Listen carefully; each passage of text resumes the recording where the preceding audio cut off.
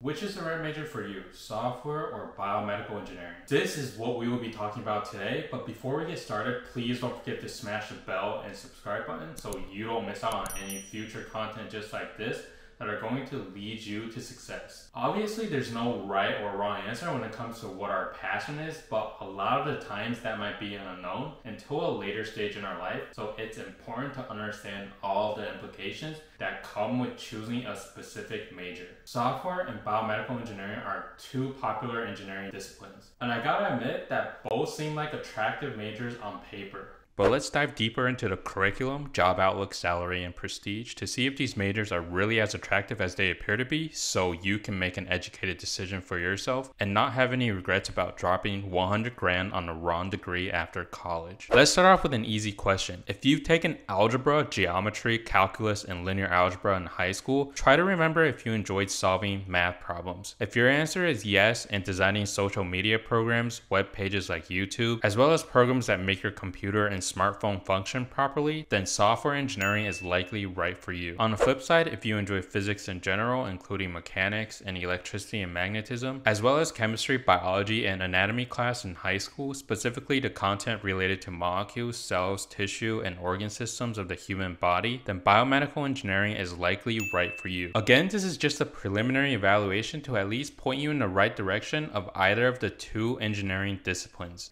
Now, in order to determine if software or biomedical engineering is a better fit for you, we must first know exactly what these two things are. So what in the world is software engineering? It's ranked as one of the hottest disciplines and is a branch of computer science that involves writing and building code using different programming languages, testing and debugging code, and solving problems that arise in production to improve existing products using math, engineering analysis, and design principles. Software engineers are the creators behind the software and embedded systems and digital products such as Gmail, Google Chrome, Facebook, Android, iOS, Windows, just to name a few. As a software engineer, you will be able to work in essentially every industry, including but not limited to aerospace, automotive, food, medical, consumer electronics, defense, finance, and manufacturing. Now let's talk about biomedical engineering.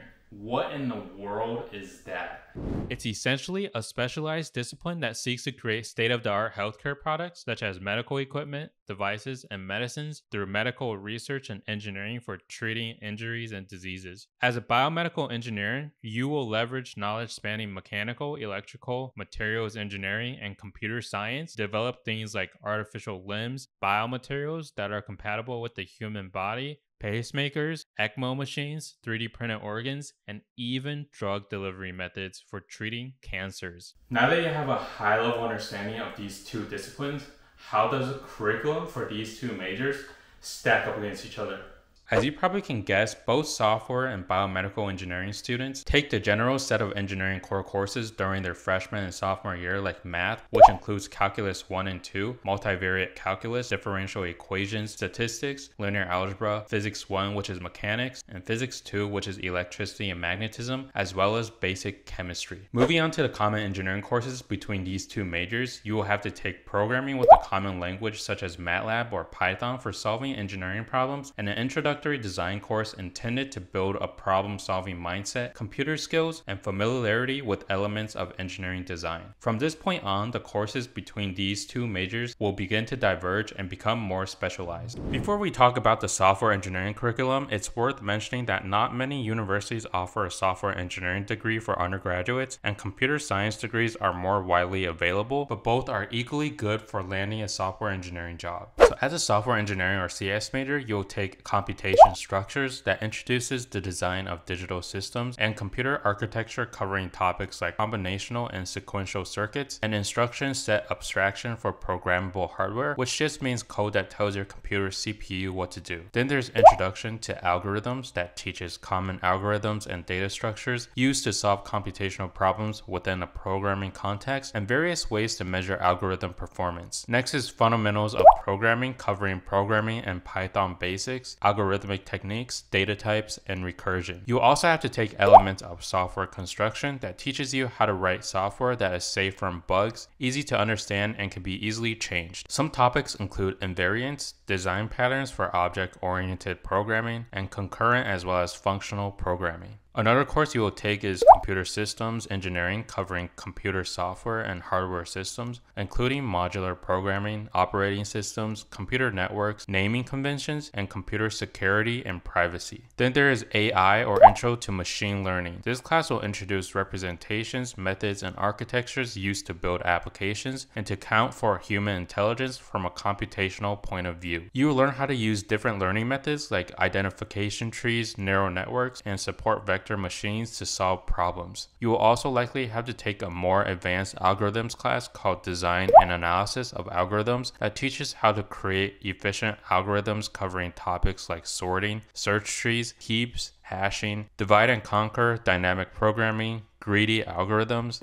Bro, what are you talking about, man? amortized analysis, and graph algorithms. Another class that most programs will require is Intro to Electrical Engineering and Computer Science, where you apply both electrical engineering and computer science principles as a team to design an electromechanical system, such as a robot or internet-connected wearable device, or perform in-depth experiments to better understand cellular phone networks and other communication systems. So as a biomedical engineering major, you will take a course related to the principles of molecular cell biology and biotechnology that introduces things like molecular building blocks, energetics, transport, metabolism, nucleic acids, gene expression, and genetics through lectures and labs. Moving on to your junior year, you will generally take a systems physiology course introducing topics like homeostasis and neural, muscle, respiratory, cardiovascular, renal, endocrine, gastrointestinal, and metabolic physiology. Another course you will take includes signals and controls that covers things like signals, systems, and feedback control, with an emphasis on biomedical problems using analytical and computational methods, including linear time invariant systems and continuous and discrete time, Laplace and Fourier representations, transfer functions, pool zero analysis, stability, convolution, and sampling. This course will be followed by two courses called Biomedical Measurements 1 and 2. Biomedical Measurements 1 is designed to develop skills for collecting and analyzing biomedical measurements and learning proper usage of electronic equipment, including oscilloscopes, function generators, and DACs. Biomedical Measurements 2, on the other hand, will focus on labs designed to develop basic instrumentation and analysis skills for physiological and biological measurements. Emphasis will be placed on techniques involving light, such as spectroscopy and microscopy, and sound, such as ultrasound. Like all engineering majors, biomedical engineering students will also propose and complete a senior design project with a small team in an area of biomedical engineering, such as biomedical instrumentation, biosensors, tissue engineering, biological signal processing, biological modeling and simulation, clinical imaging, or informational systems. You will also have the choice to choose 3 or 4 biomedical engineering electives and several professional electives from a list of courses based on your personal interests. To give you a sense of what options will be available to you, this is a list of electives that my school offered. So the question to ask yourself is, are you more interested in developing and debugging code and algorithms for embedded systems in, say, a Tesla Model X or Boeing 777, and for digital products such as the Facebook app, operating systems, and computer software? Or are you more interested in the design, development, and testing of artificial limbs, life support machines for critically ill patients and even astronauts, organ implants, and diagnostic equipment using CAD and programming? So now that we have a good sense of the curriculum, let's compare the annual salaries and see what the current and future job outlook looks like for these two types of engineers. Let's begin with the salary breakdown for software engineers. We see that the median base salary is $110,140, while the lowest 10% and highest 10% made $65,200 and $170,100. Obviously, things like years of experience and work location will contribute to this salary gap, so someone with 10 plus years experience working at Google or Facebook in California or New York would probably be amongst the top 5% of earners. The number of jobs in 2020 was 1,847,900 and is expected to see a whopping 22% increase in jobs between 2020 and 2030, which is just off the charts compared to the overall engineering field. Now moving on to biomedical engineering, we see that the median salary is $97,410, while the lowest 10% and highest 10% made $60,680 and $154,750 respectively, and the median salary salary of software engineers is about 15,000 more than that of biomedical engineers, which is no surprise. The total number of available biomedical engineering jobs in 2020 was 19,300, which is almost 100 times less than the available number of software engineering jobs, so the job security is not great for biomedical engineers. It's expected to see a 6% increase in job growth between 2020 and 2030, which is slightly below average compared to the overall engineering field of 7% and a lot less compared to software engineering. Software engineering tops the list both in terms of salary and job prospects by a long shot, and job security is something you will not have to worry about. Aside from the curriculum, salary, and job outlook, the last component we'll look at is prestige.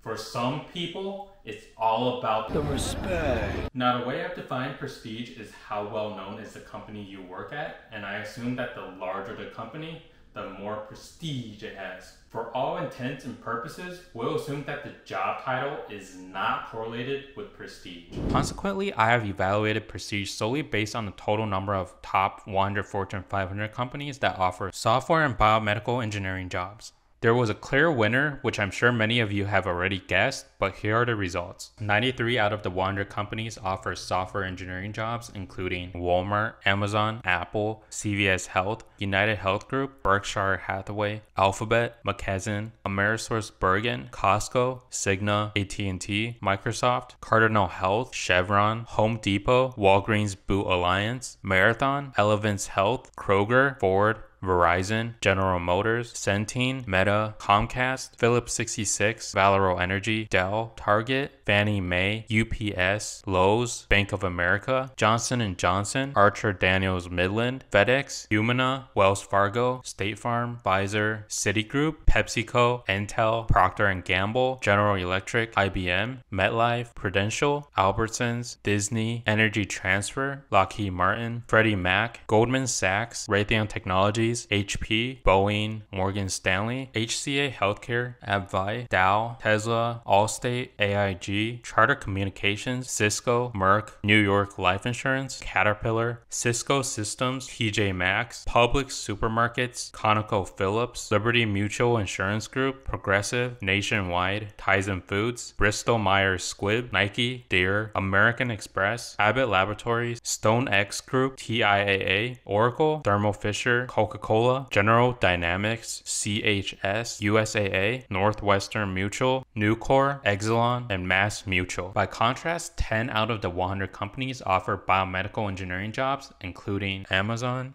Apple, CVS Health, McKesson, Cardinal Health, Johnson & Johnson, Procter & Gamble, General Electric, Abbott Laboratories, and Thermo Fisher. Alright, summarizing everything we talked about, software and biomedical engineering are neck and neck in terms of difficulty. What's common between these two majors is the math and engineering problem-solving mindset. While software engineering classes focus on equipping students with effective engineering practices and knowledge of programming languages to build software products, computer games, and run network control systems, biomedical engineering classes are geared towards students wishing to gain expertise in engineering design and analysis of physiological measuring and diagnostic products, as well as quantitative analysis of the human body's normal and abnormal functions. Moving on to salary, software engineers have the potential of making more money compared to biomedical engineers, where the median salary of software engineers is $110,140, while for biomedical engineers, it's $97,410. Obviously, if you work at one of the big tech companies, you will make a lot more, and these numbers are no longer accurate, but in general, they hold true for most companies. Finally, the job security and prestige level that comes with software engineering blows biomedical engineering out of the water, so definitely ask yourself if these two things matter to you. At the end of the day, the goal is to pick a major that you can build a career out of and enjoy doing for a lifetime.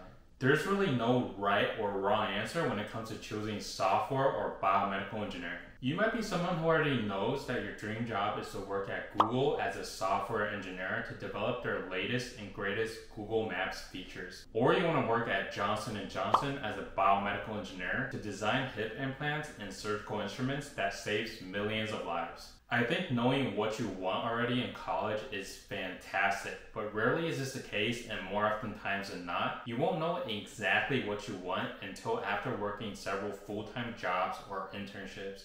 If this applies to you, then I definitely recommend going with software engineering because it's so high in demand and the compensation, job security, job growth, and prestige are second to none. Alright, as always, thank you so much for watching, and if you enjoyed this video, please don't forget to like and subscribe, and I'll see you in the next one. Peace.